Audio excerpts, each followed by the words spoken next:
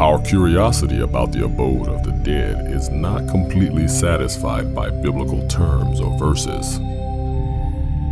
What we do know is that either eternal torment in hell or eternal joy in heaven awaits us all after death, based on whether we trust in Christ's payment for our sins or choose to reject Christ. The Bible calls hell dark, lonely, and miserable, a place of eternal separation from God. Larry Hunter knows this because Larry Hunter spent 7 days in hell.